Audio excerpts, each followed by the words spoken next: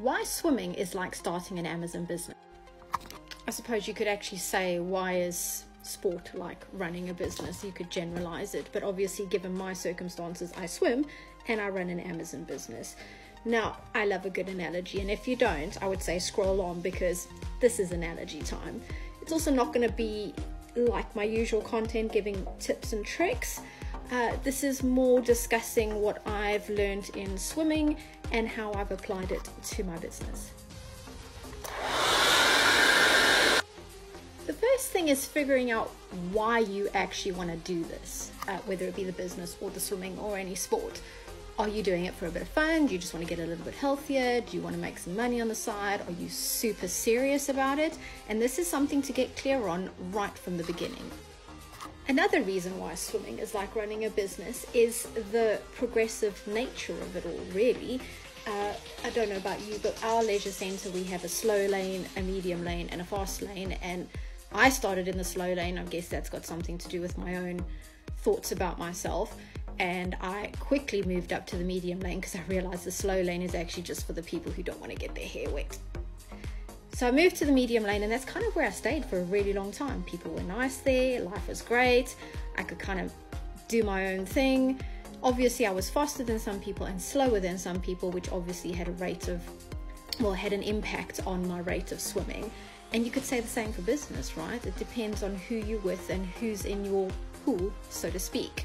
If you're surrounding yourself with slow players or medium players, you can only expect yourself to grow at that rate, which is fine, because again, going back to what you've decided for your business or your swimming is sort of dictating what you do with it, right? But then there's the fast lane. Now, I mentioned in a previous video there was a story I was going to tell you, and I guess now's the time. So a couple of days ago, I realized swimming in the medium lane, I was kind of just chasing people and getting in their way, making them get out of my way, and it just wasn't very comfortable, because I'm not the kind of person that wants to sort of intimidate someone out of my way. So on Saturday I thought, I'm going to give it a go. I'm going to put myself in the fast lane. I've kind of dabbled in the fast lane a little bit, you know, when it was quiet and the medium lane was a little bit busy. So I moved over to the fast lane, but Saturday I decided I'm going to do it from the beginning. I get there, there's one person. I'm like, great, this is a perfect start. So I sit down and I put my legs in the water and I go to get my goggles on, as you do. Next thing, I turn around, there's these 4 big guys, and by big guys I mean super sporty. You can see they're not swimming in the medium lane kind of guys. So I get into the fast lane, put my legs in, go to put my goggles on, and I turn around and these 4 big guys come in. And by big guys I don't mean huge, although they were. I mean, you can see they're not medium lane swimmers, they're fast lane swimmers, and probably fast lane swimmers. But I've committed now, so I get in and I start swimming as fast as my little arms and legs can take. I get out of their way, and it feels like a really disjointed effort. I feel like after the 48 minutes, I wasn't quite sure what I did with my swimming. I'm not sure I actually achieved much. So I start thinking, well, maybe I got into the fast lane a bit prematurely. Maybe I should go back to the medium lane. So I get out the pool, get myself dressed, and go to the sitting area where you put your shoes on. And this one guy comes up to me. He's a regular, I've seen him around, he's really nice, he's a fast lane swimmer, and he says to me, you should stay in the fast lane, you're pretty good. And that's pretty much what my face did. So I was like, really? He goes, yeah, you're doing great, I think you should stay in the fast lane. Which brings me to my next analogy is, don't get in your head about stuff. I was convinced the fast lane wasn't for me. I was convinced these people didn't want me there. And I guess we have those thoughts in business, don't we? We're convinced that we're not a big player. We're convinced we're not big enough to have any clout, whatever the case may be. That one little conversation with that guy completely changed my outlook. And it reminded me to stop using this too much and just start going with the flow.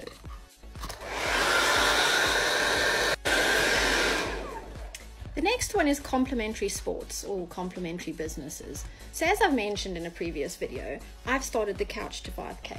Now, I've started at the beginning. I would say I'm a slow lane runner, if you want to call it that, or a medium lane runner. I wouldn't even consider myself a runner, to be fair. But I've done it a couple of weeks, following the process as you do. And I honestly think that just those 2 weeks of running, which bear in mind swimming cardio is different to running cardio. I was super out of breath for running. I very rarely get out of breath for swimming. So you can't even say that the swimming helped the running. But I think the running helped the swimming, because being in that fast lane, it made me realize that I have a lot more strength. Don't know where it came from, but I'm going to chalk it up to running. So in business, yes, it's great to niche down and do all those things, but I'm talking complementary businesses. So if you're doing, let's say Amazon FBA, I'm just using that as an example. What about those returns or those really bulky items, or when a listing gets taken away on Amazon? Why not consider something like eBay, Facebook Marketplace, Vinted? These are things that can complement your business and help you grow. Now I have 2 more points before I'll let you scroll on by. The next point is being consistent, right? And I think you can all agree that if you're going to do a sport or anything, whether it be swimming or running or tennis, whatever is your bag, you're going to need to do it somewhat regularly, or you're going to lose the gains that you made. Your body's going to forget the fitness, your body's going to forget the muscle memory. And that's the same in business. Again, I'm going to use Amazon FBA, but if you take an example of sourcing, you can source 1 week and do a really great job and send those products in, but you need to carry on sourcing for the following week and the following week and the following week, or your sales are just going to dip. So you need to remain consistent, and whatever consistent means to you, whether it's sourcing once a week, every day, every night, just constantly turning the wheel even when you don't feel like it. It's the same with swimming. 9 times out of 10 I wake up in the morning and I think, I just don't want to. I would rather lie in a little bit longer than get myself dressed, go to the pool, especially now when the weather's cold. It's just one of those things, right? But it's mind over mattress, one of the guys said to me, and that's essentially what it is when you run your own business. Before I get on to the last step, if you're getting any value from this, if this analogy hits home in any way, I would love it if you could press all the buttons if you're on TikTok, or like and subscribe if you're on YouTube, wherever you're watching this. I'd really appreciate it. On to the last point. The last point is have a rest day. Now this is something I didn't think about initially. Obviously I could only get to the pool a certain amount of times during the week, so obviously I had rest days. But since I started the Couch to 5K, that's one of the things they sort of mention quite a bit, is make sure you have a rest day in between, especially when you're starting out. And I think it's the same for business, because we tend to have this whole hustle culture at the moment, which I'm not quite sure is always the best culture to buy into. I mean, yes, it's great, to churn through training sessions or churn through hours and hours of sourcing, but I've found, and correct me if I'm wrong, I've found that when you just take, even if it's a couple of hours, but if you have a day to just not do your business and just be yourself and enjoy time with your family, you come back a lot more rested and a lot more determined.